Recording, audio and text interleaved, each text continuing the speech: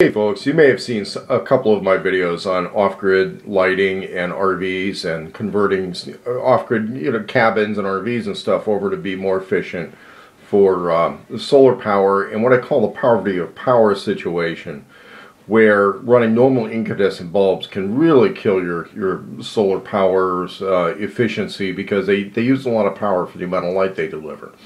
The other thing that happens with normal incandescent bulbs is they won't take weather changes very well. Let's say you've got an RV or a survival cabin or some off-grid type location that you don't live in full time. So you're not heating and cooling it, you're not regulating the temperature, the little filaments can become brittle, and then you get there and you find out your lights just aren't going to last very long. So when we look at trying to be more efficient with this stuff, we really want to look at LEDs. And up to now, there hasn't been a whole lot for dedicated LED fixtures available on the common market that are DC only. Usually it's something that's plugged in a wall, kind of like this. Well, over at IKEA, they have a lot of LED stuff that a lot of times gets incorporated into the cabinets and stuff that they do, and it's usually pretty budget priced and pretty decent. I just finished up doing a entertainment center installation for somebody where it had some LED lighting. I got to looking at it a little more carefully and I realized that all of their stuff, or a whole lot of it, is 12 volt.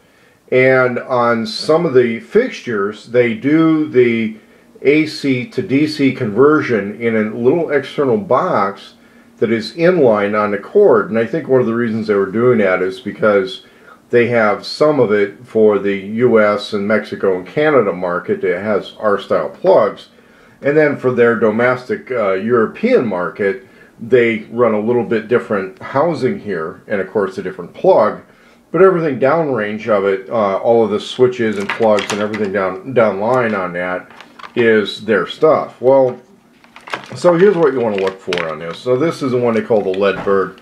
It's kind of like a little put together system. You want to find the ones that have a box like this, and as long as it says DC out is 12 volt, this is something you can work with on your off-grid and RV stuff. Now, on one of the problems you're going to run into with some models and not others is figuring out, well, where's your positive and where's your negative, because we are going to be splicing into the cables. The only tool that you should need to use on this is a Leatherman tool. Okay, there's nothing else needed. There's a couple of screws that were on the back of this. I had to pry the housing a little bit to separate the clamshell off. And what we have here is basically a little voltage converter. AC comes in on one side, goes through this stuff, changes over to DC, and then part of this, it limits the amount of wattage that's going to go through. I believe it limits it at 5 watts. Now, these little 3 strips of LEDs, as they get connected together, actually can use more than 5 watts. I'm sorry, they would use less than 5 watts, but what you can do is you can daisy chain a few of these sets off of the same plug. And on some of the LED lights they sell, they don't even have this section of the plug included on that light. You actually daisy chain these boxes with a different little cord that goes between those.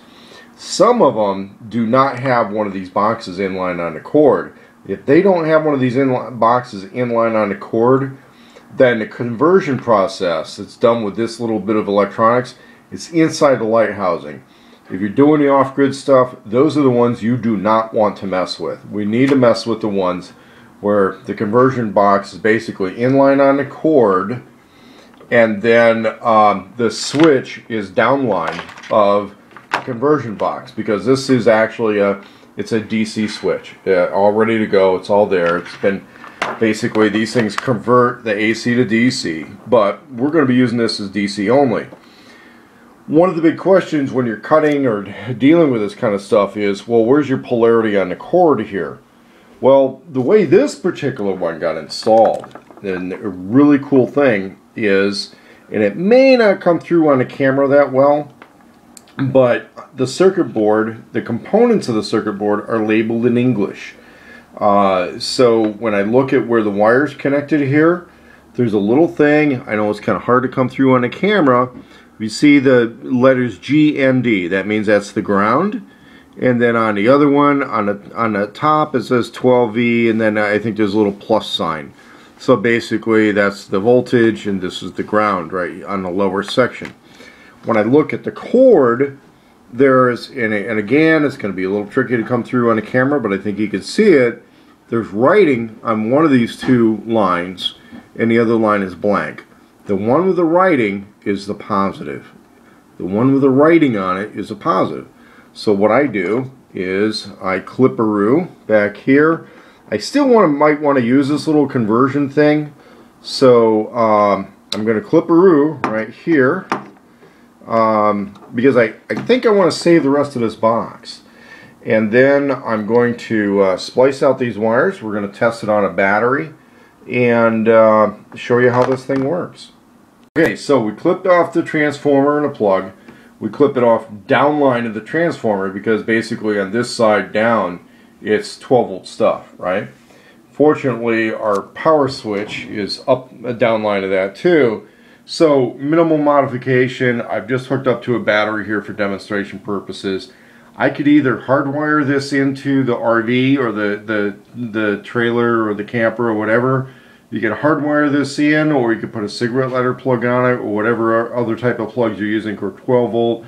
You can look at my other videos on how to use AC style plugs with that. I prefer to use a 3-prong so that there's less of a possibility of making a mistake and flipping it upside down and having a polarity problem. But because our switch is downline of this, and you can see that's just a standard IKEA product. We turn this on, we've got light, and of course I can link these things together. They're a little bit on the flimsy side. You don't want this for exterior lighting at all. But it's a good way of adding lighting to a situation when your options are DC stuff. And remember, whenever you're converting anything from DC, AC, either way, you lose power in the conversion process, and that's what we're trying to avoid, especially when we're on a solar power situation and there's a poverty of power that I call it, or if you're trying to run on batteries. If you're trying to run off of a running vehicle, it may not matter. You've got the inverter. If you're running on the grid, it doesn't matter. Just set these things up the way the instructions say. But the thing is, when you're trying to utilize your off-grid power to maximum efficiency, you want to shorten the wire runs. If it's a 12 volt DC device, just clip off all this conversion crap and go straight 12 volt. You just got to make sure your polarity was right when you're putting it together. But these IKEA lights, really good option for that.